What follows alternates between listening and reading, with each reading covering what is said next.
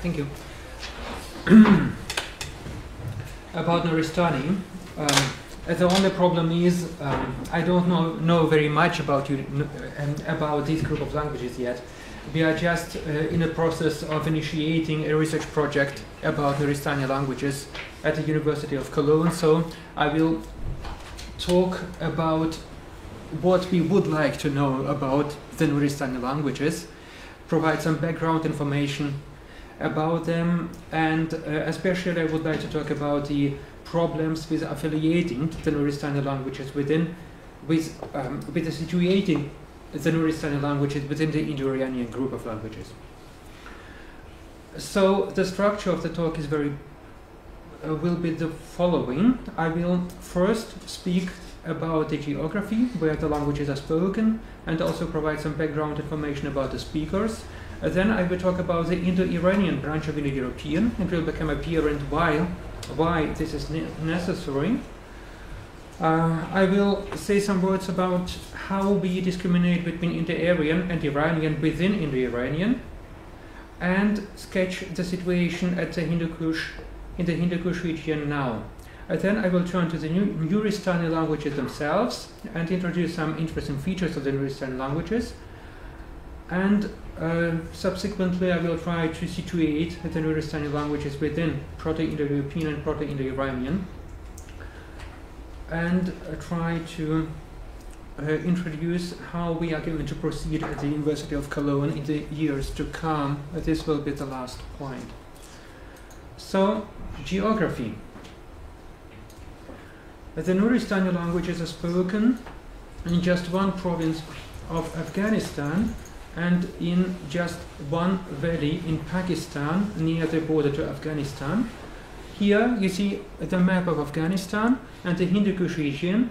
The circle, the encircled region, corresponds roughly to the province of Nuristan, which was previously called Kafiristan because it was inhabited by tribes who had a special tribal religion until the end of the 19th century. This religion encouraged people living in what is now Nuristan to live in a permanent war against any other tribe, any tribe with a different religion, to kill people, to steal cattle, to make slaves, and so on. So in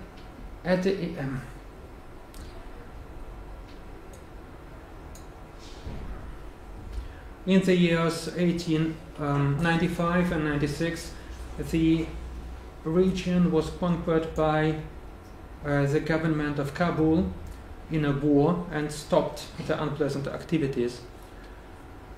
You see how the region is geographically formed. Nuristani languages are spoken by tribes living in river valleys cut by rivers into the mountain. We have only 5 of them. The language names are Kati, Prasun, Vaigali, and Ashkun, and the languages are spoken by some 30,000 persons, or were spoken by some 30,000 persons, which was found out by a German expedition in the year 1935, but later estimations confirm the numbers of speakers for the 60s and 70s, for the time of the Soviet occupation of Afghanistan. We have some 20,000 speakers of Kati, some 2,000 speakers of Prasun, then some 5,000 speakers of Vaigali, and 7,000 Ashtuns. The social linguistic situation is very different. Kati is a kind of lingua franca of the region, and for this reason some Kati is usually learned by Prasun and Vaigali, less by Ashkun. Prasun is not learned by anyone living outside the Prasun Valley, and so Vaigali is also not learned by speakers of Kati, and so on. The Nuristani languages are surrounded by Indo-Iranian languages.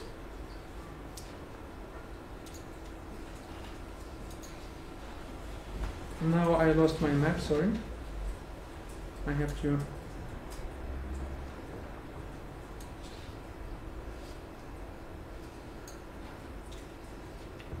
Sorry, I cannot locate my map.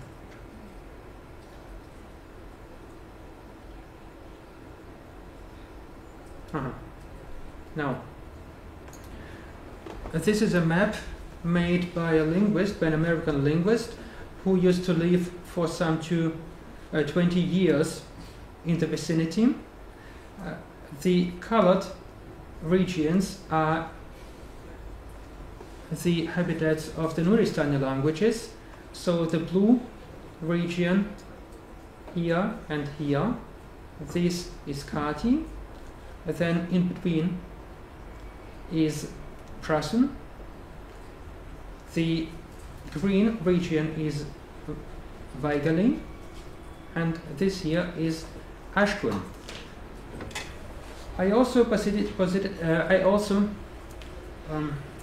The stars are representing Indo-Aryan languages spoken in the region, and the half moons Iranian languages, here Munji and Wahi in the Badakhshan, and here is Pashto, which is spreading for some 2 generations in the region. So we see the Nuristani languages are surrounded by Indo-Iranian languages, and they are generally also believed to belong to Indo-Iranian too. So the next point which has to be addressed is what are the Indo-Iranian languages? Indo-Iranian is actually a branch of Indo-European. They are related to Italic, Celtic, Germanic, Hellenic, and so on. And Indo-Iranian languages consist of 2 sub-branches. The Indo-Aryan branch, which is represented basically by Sanskrit, which is attested since late 13th century, before Common Era, and Iranian languages are Western and Old Persian. The attestation starts a little bit later. Why do we actually believe that Indo-Iranian languages are related to Celtic, Latin, Greek, and so on? We have actually 2 criteria to establish this. We have numerous matches with Greek, Latin, Celtic, and so on in the lexicon, and we also have inflection patterns which are very similar to those found in the Indo-European languages spoken in Europe. If you use a handbook, you would probably first find for the lexicon something like given in 2a, Viras in Sanskrit, Viras in Lithuanian. I just took Lithuanian, but I could easily have taken a different language or a variety of languages spoken in Europe, such as Old Irish and Greek and Latin and so on. And then we have ghost or god, sweet wine, wool, otter, and cereal, and so on. But lexemes with designating such concepts as man and are usually not very significant for establishing genetic relationship between languages because they are easily borrowed. Consider, for instance, nearly the same or partly the same lexemes in a language which is usually not considered to belong to Indo-European at all. It's a Uralic language which is called Komi and spoken at the Uralic mountains as a member of the Uralic family. You see, we also have some matches between Sanskrit and Komi in lexemes such as Martas, Mort, man, human, and so on. More significant for establishing that Indo-Iranian is actually an Indo-European branch of languages are etymological matches in words with more abstract meanings, such as pronouns, local and temporal adverbs, and here we find plenty of evidence which is pretty unequivocal. But then we also have also have inflectional similarities between Indo-Iranian and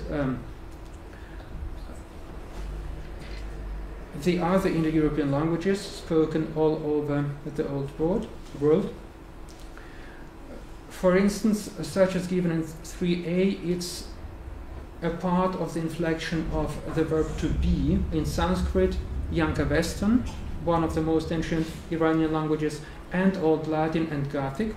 You see, the inflection functions very similarly, and we have clear matches in the suffixes used in the different languages, but also in the personal indexes and verbs, such as T in Sanskrit, T in Younger Western, and T and Latin, T and Gothic, and also in the overall structure of the paradigm. We can clearly see that, for instance, in the indicative mood, in the singular, we have the root consisting of a vowel and an S. In Sanskrit, also in Younger Western, and Old Latin, and in Gothic. In the optative mood, we have, by contrast, the root morpheme consisting of just a consonant. The vowel is not here. In the subjunctive mood, the vowel appears again, and we have this in Sanskrit, again in Sanskrit, the other Western, but also in Old Latin, in Gothic, and so on. This means that Indo-Iranian languages clearly belong to the Indo-European language family. Indo-Iranian languages constitute a separate branch of Indo-European because of, again, non-trivial, because of some innovations in them. We have non-trivial phonological innovations, and we have exclusive morphological innovations. For the phonology, the most salient innovation is probably the merger of the liquids R and L in Proto-Indo-Iranian R. We see Lithuanian is clearly distinguishing between two liquids, and Sanskrit, Old Western do not. A more interesting innovation is the merger of A, E, O, which are distinguished by the languages of Europe, such as Greek, in Proto-Indo-Iranian plain A, but the short O turns out as long A in oval medial syllables. It's a very characteristic innovation of Indo-Iranian. As for morphological innovation, we can consider the innovation given in 5. It's a special form of middle voice, second singular imperative, based of the active voice, second singular imperative, recently univerbated with a pronoun, with a so-called Indo-European reflexive pronoun in the accusative singular. So we have a secondary imperative, something like carry yourself, based of yourself, on yourself and carry.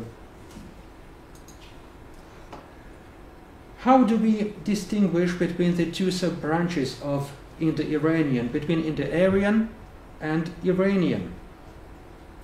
We also use phonological innovations such as A, the loss of aspirated stops in Proto-Iranian, and B, the development of Proto-Indo-European S into H when not preceded or followed by a stop. Here we can see in Sanskrit two series of stops, of voiced stops are distinguished, plain voiced stops and aspirated voiced stops. This contrast is lost in Avestan and Old Persian. In the Iranian languages, similarly, the S, when followed by a vowel, is preserved in Sanskrit but turned into H in Younger Western, in Avestan and Old Persian. Now we have to make a jump for approximately 3 millennia, because we don't have old text from the Hindu Kush region. In the region of Hindu Kush, we only found languages attested since late 19th century, which means roughly 3 millennia later than Sanskrit and Avestan and so on. And this makes distinguishing between Iranian and Indo-Aryan a little bit trickier. Here we see a range of Indo-Aryan languages, which means basically descendants of Sanskrit. And if we compare the voiced stops in Sanskrit with their reflexes, for instance in Pashai, we see that basically nothing happened. but in some of the languages, the distinction, the contrast, is secondarily abandoned. This must be a very recent development, but nevertheless, we cannot use this feature for distinguishing Indo-Aryan from Iranian in the Hindu Kush region as far as the situation today is concerned. The second feature, the development of Proto-Indo-Iranian S into H in Iranian languages, can be used, we see, in the Aryan languages spoken, in the descendants of Sanskrit spoken in the region. Nothing happened to the inherited S.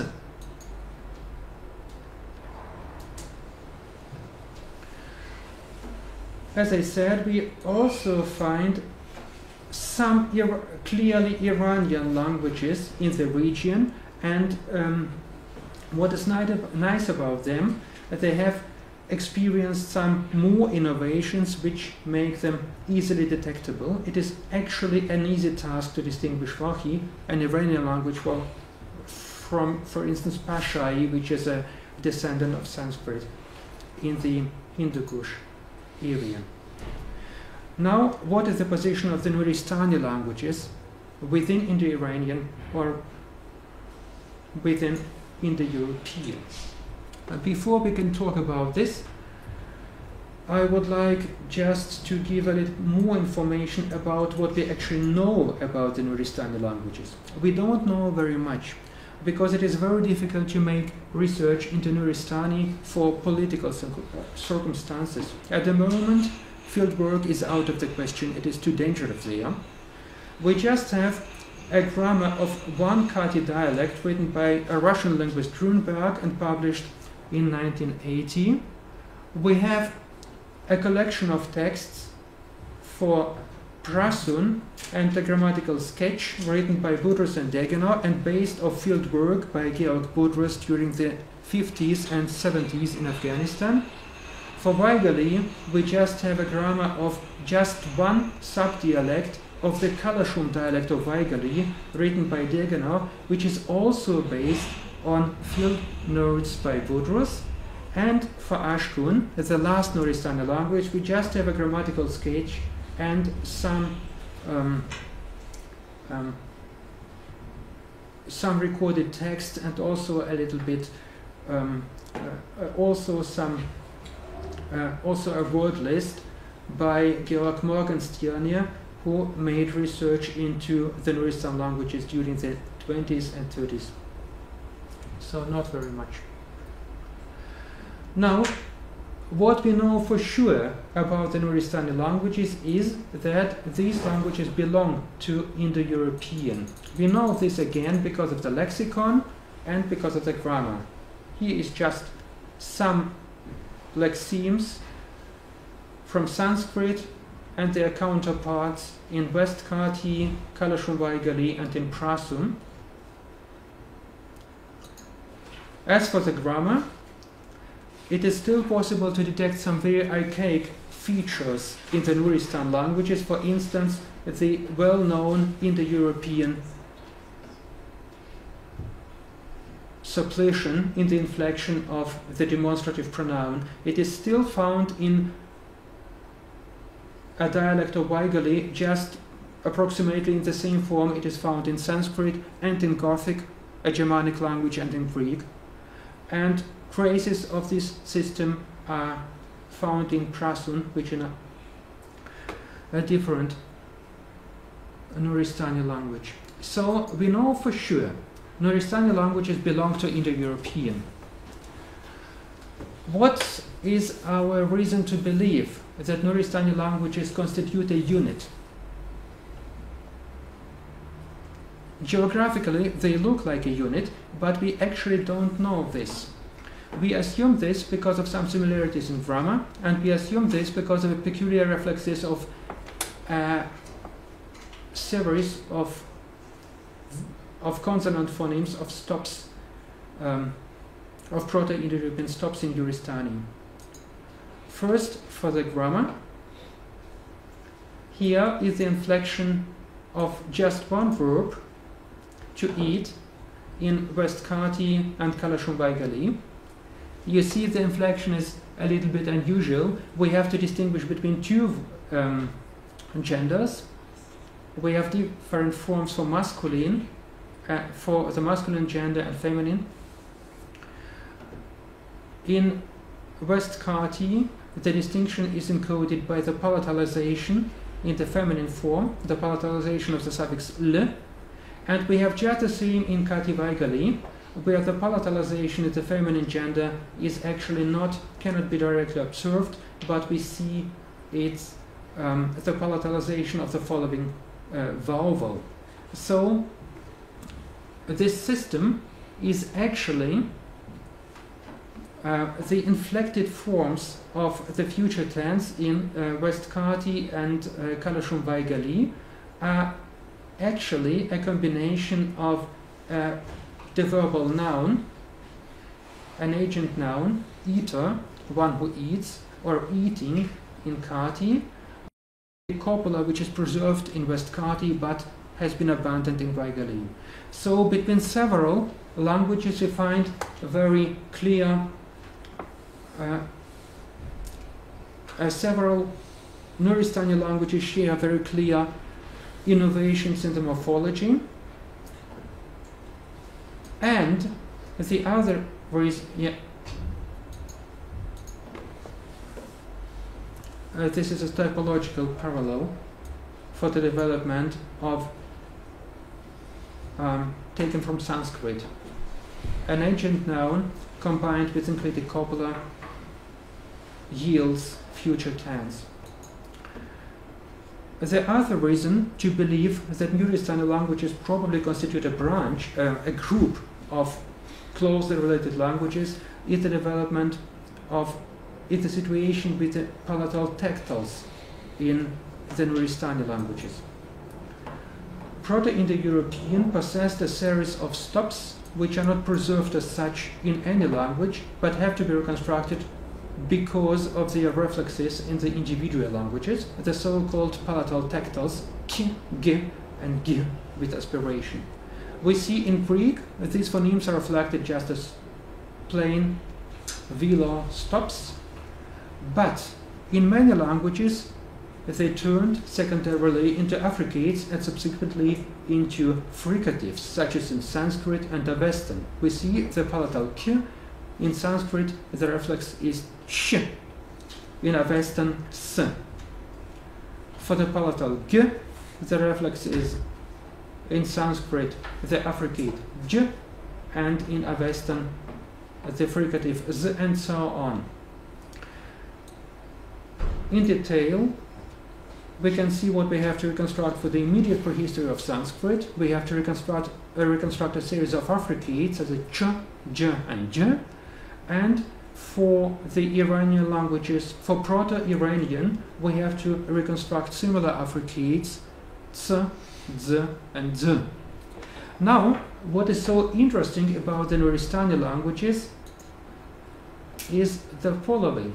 As it seems, Nuristani cannot descend from Sanskrit and cannot descend from Iranian, but they preserve the affricates roughly in the same way they are reconstructed for the Proto-Iranian.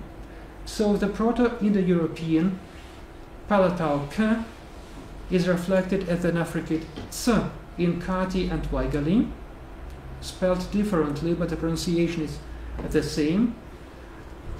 The Proto-Indo-European palatalized g is reflected as affricate z in West Kati and subsequently developed into z in Vaigali, and so on. We see a clear contrast to Sanskrit and also to languages descending from Sanskrit, such as Shina and Pashai, the so-called Dardic languages, descendants of Sanskrit spoken in the Hindu Kush region.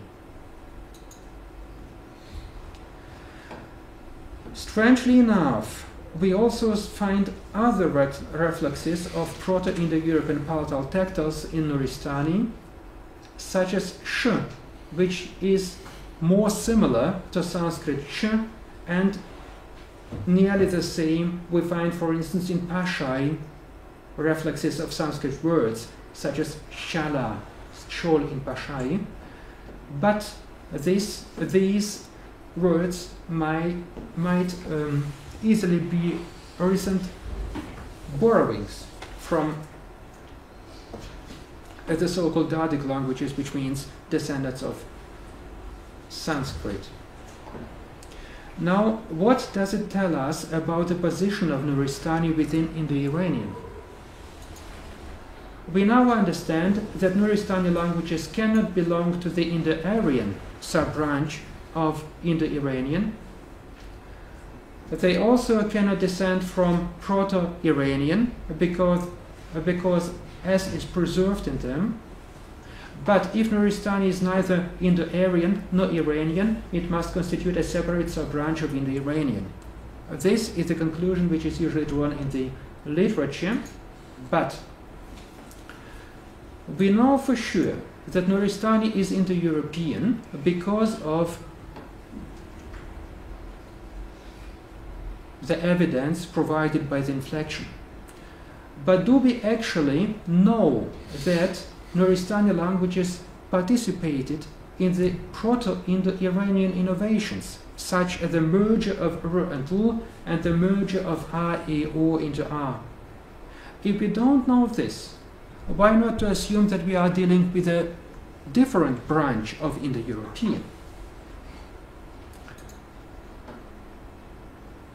The Indo-Iranian languages are not the only languages which turned the not only languages in which the Proto-Indo-European palatal tactiles turned into affricates. We also have such languages as Lithuanian, as the Baltic languages, and also Russian and so Slavic languages and so on.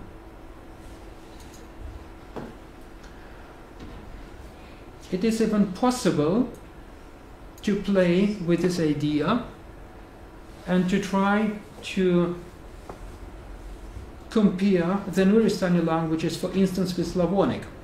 We already had a look at the future tense in West Kati and Kalashon-Vaikali. Now we have a very similar construction in some Slavonic language, in all of Slavonic. The semantics is a little bit different. We have a resultative perfect, but it is made out of a noun with the same or nearly the same suffix and so on. The difference in the semantic can be bridged if we pay attention to the lexicalized L formations in Slavonic. So why don't we assume that the Nuristani languages are actually a subdialect of Slavonic? I don't know.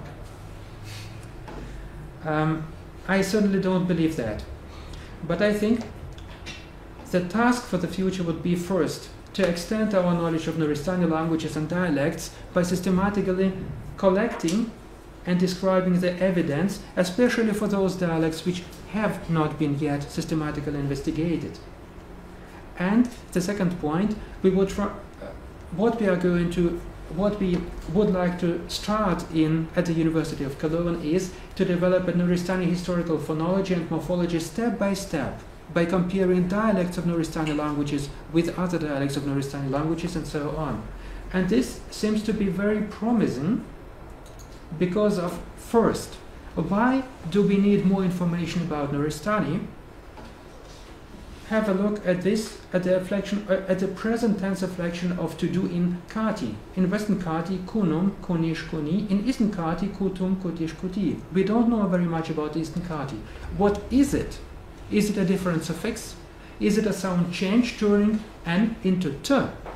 It's very difficult to believe this within one and the same Nuristani language. So we have to collect more information. And if this is done, then we can learn more about the immediate prehistory, about the more recent sound changes which must have been operative in the Nuristani languages, and to understand a little bit more about them and about the configuration of the Nuristani language group. For instance, we already know that the affricate ts in Kati and Kalashon-Vaikali had the counterpart has as the counterpart s in Ashkun. This helps to understand a very strange situation with some lexemes. In Kati and Waigali, we have a retroflex affricate ch. It is corresponding to Ashkun str. What is it? But if we consider that in Ashkun the affricate ts, preserved in Proto-Nuristani, turned into s, we understand the situation. Proto-Nuristani tsr seem to have developed into a retroflex affricate ch in Kati, Waigali and Proto-Prasun, but not in Ashkun. In Ashkun we have an intrusive t between s and r. This means that we have a sound change shared by Western Kati, Kati, Waigali and Prasun, but not shared by Ashkun. It's spectacular, because until very recently everybody believed that Prasun constitutes some sub-branch of Nuristani, whereas all the other Nuristani languages have to be grouped together. So we are going to do it step by step and collect information about the most recent prehistory of the languages to be able to make informed guesses about their more remote prehistory and someday understand more about their position within Indo-Iranian and Indo-European. Thank you.